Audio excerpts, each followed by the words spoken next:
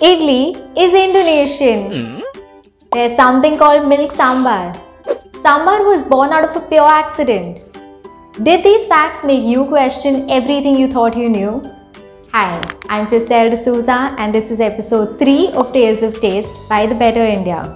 Have you ever wondered about the origins of the idli?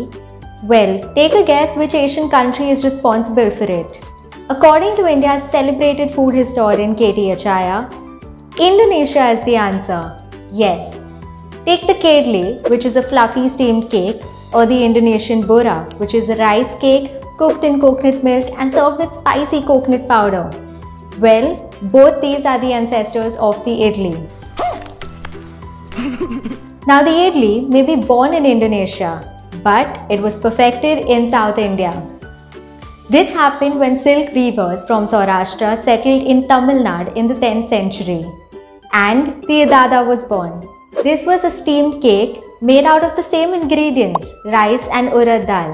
But in fact, some historians contest this theory, saying that the idli is derived from the idalige, which was mentioned in Kannada text Vadaradhane written in 920 AD.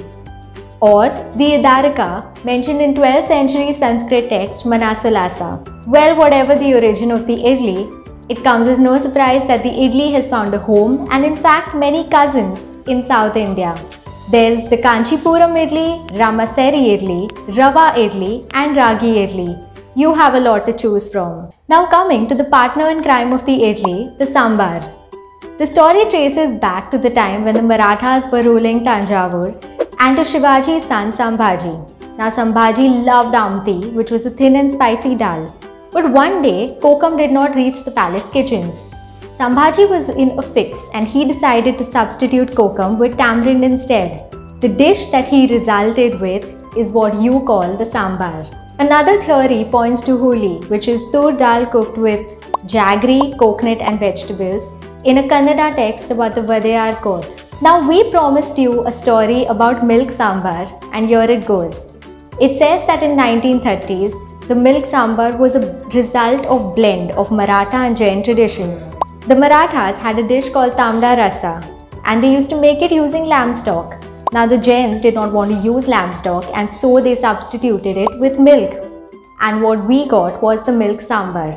Today there are several variations of the sambar such as Karnataka's Udupi sambar, Kerala's Vartaracha, Andhra's Pappachara and Tamil Nadu's Vengaya sambar. So which one are you going to pick to have with your idli? Let us know in the comments.